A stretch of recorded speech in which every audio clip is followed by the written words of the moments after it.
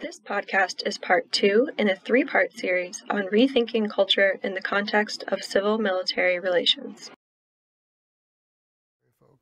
But one of the ways that the our military organizations attempted to win hearts and minds was to do what I'll call development or quasi-humanitarian projects. They've gone by a variety of names. Right. They started off being called quick impact projects and so on. Infrastructure projects, schools, roads.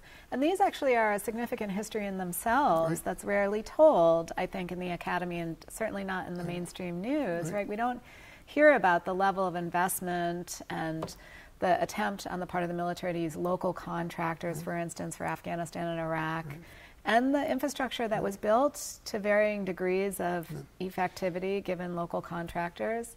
But this was part of the story of, if we want to put this in a kind of more complex sort of... Yeah, more complex for sure, but also maybe the wins or the positives on the part of the military approach to culture and humanitarian issues, and then think about the other side of the divide, the humanitarian approach to some of these issues.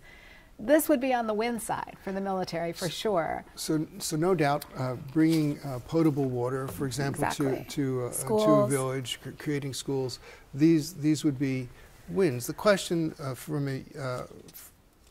a humanitarian perspective is twofold. There are two questions. One is, how sustainable were these? They may have, in some cases, used local contractors, created infrastructure that couldn't be maintained because the local resources weren't there. They may have provided resources that, from our Western perspective, we think are priorities that, from local perspective, are not. So that's the first. Yeah. The second is that these projects began to identify in the minds of local populations humanitarian workers with the military. And that then, in a critical view, diminished the humanitarian space that was available to protect humanitarian workers. And made humanitarian workers, in many cases, targets in ways that they hadn't felt like they were targets before. Exactly, and there's been an increase in attacks on humanitarian workers around the world. So this part of the cultural turn involved trying to get organizational cultures to collaborate better. Part of it involved trying, on the part of, for example, military organizations, to use the forms of humanitarian and development assistance as part of it, as a force multiplier. Right. So, yeah. And I think if we think about positives on each side of the kind of military civil relationship, especially in the context of the post 9/11 wars, I think we can say a couple of things about positives and negatives. Absolutely. I mean, so on the military side, we mentioned that even the endeavor to consider culture when your usual framework of security is a potential positive, right? You're trying to actually integrate security guarantees at a more durable and a more integrated level. Right. And the hope would be, at least, that those would pan out long-term for peace and stability, right? I mean, that's the real advantage of that kind of approach, keeping in mind all the complexities and the blowback and the backlash and the negatives we've already talked about. So that's one on the military side.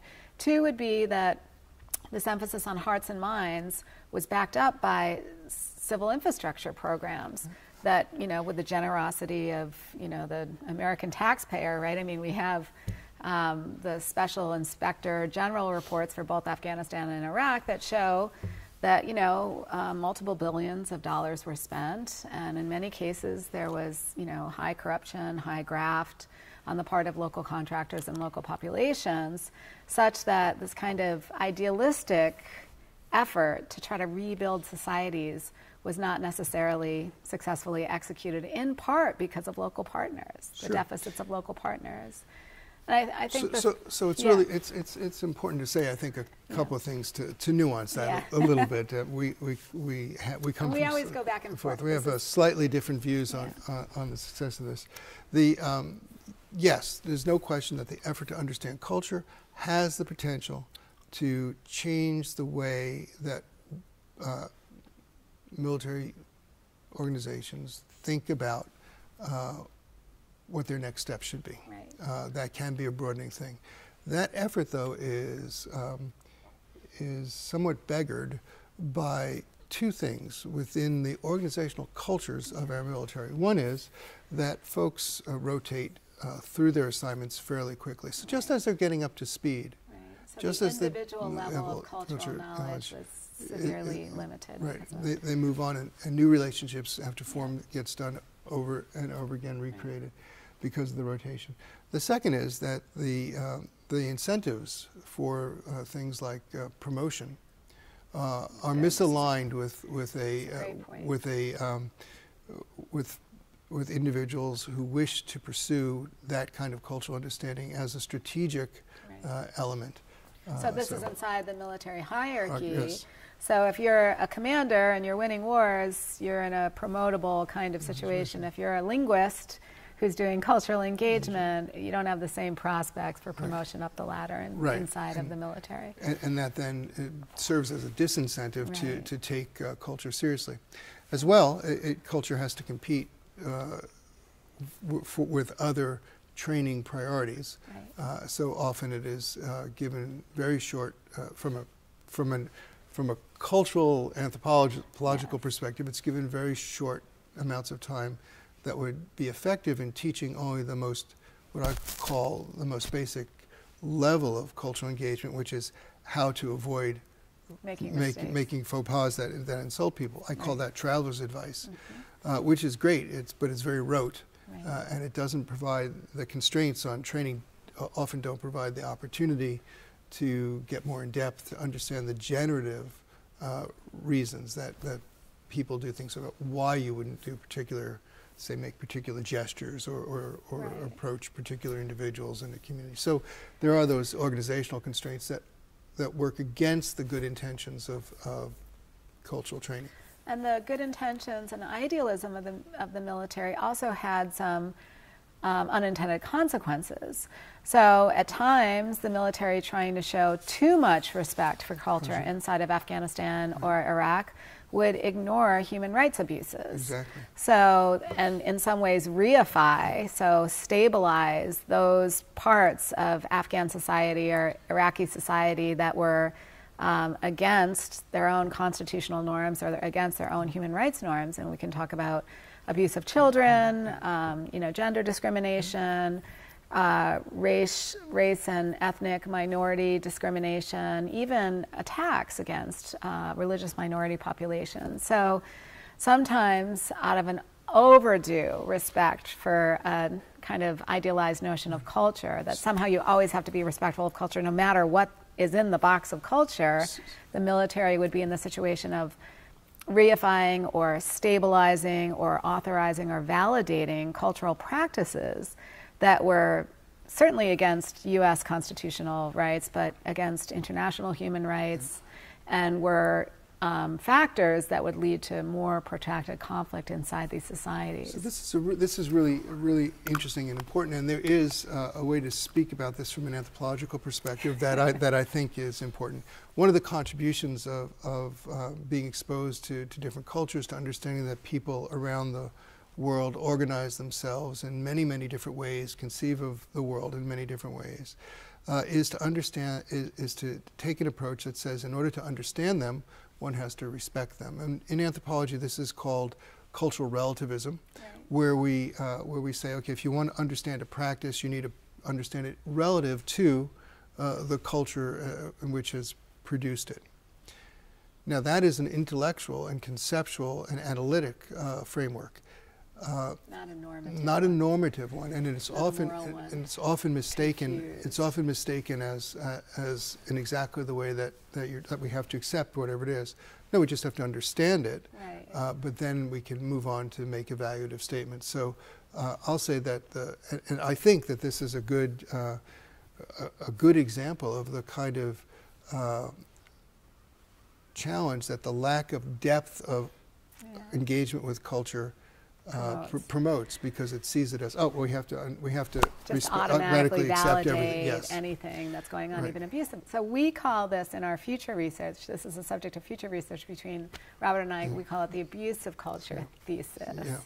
So So this is important that to know that, you know, just understanding culturally doesn't mean that you have to agree with what people do. And part of the engagement in finding local contractors and so on depends on understanding the cultural arrangements and who's getting those. So we may be reproducing power structures that are wrong. And this is a great case to focus just for a second on, because what often occurred, especially in the context of Afghanistan, but also Iraq, was this kind of shadow government that was created. So and there were lots of reasons that the U.S. was trying to do this. I mean, especially in terms of trying to win hearts and minds, trying to batter back a counterinsurgency that was pretty well entrenched. We often would give money to local authorities in a highly attenuated, non-centralized governmental system in Afghanistan. So in the process of doing that, what we would do unwittingly, even though we were trying to help and trying to, you know, build at the very local grassroots, culturally grassroots level, we were trying to build capacity. Oftentimes what we would do is create shadow government where local warlords would be empowered to essentially create even more stringent power structures in their local communities. And this happened again for multi-determinants, but the kind of one piece we're focusing on is the role of cultural thinking that helped make those decisions. And in the process, what you could do is in a way disempower federal government, central government that you were trying to build capacity in. That was the case in Afghanistan. In the case of Iraq, what you were unwittingly doing was building kind of Madisonian factions that would compete with each other in ways that were very, very virulent, could be sources of long-standing conflict that would destabilize whole provinces and regions. So what you're describing is sort of the effect where addressing a local problem, an immediate problem in front of a unit's eyes, worked against the larger strategic issue. Effort. There is a relationship between the larger strategic goals and the tactical activities that goes up and down, and what we've called a scaffolding effect before. So it's really important. And one of the things about culture is it's not just enough to say, okay, folks at the general staff, they really have to understand culture deeply. But the folks at the pointy end of the spear, they just need to know a little bit, because this interacts up and down the strategic hierarchy. Right. So it needs to be part of grand strategic design, operational design. Right. The difficulty in trying to build a valued relationship between culture and security in any given mission, I mean, there are many difficulties, but one obvious difficulty is, as you're pointing out, who has the cultural knowledge, who can actually integrate and into the design process, this, you know, in an actual field operation. Right. But there are other problems as well. I mean, some we've already mentioned. One is that the cultural needs of any given situation shift pretty rapidly. Right. So you need pretty direct feedback loops. And is it reasonable to expect a military force, you know, that's trying to bring peace and stability? Is it reasonable for us to expect that the kind of cultural proficiency can be that of an anthropology PhD or a cultural studies PhD? Very difficult to assume, I think. Of course.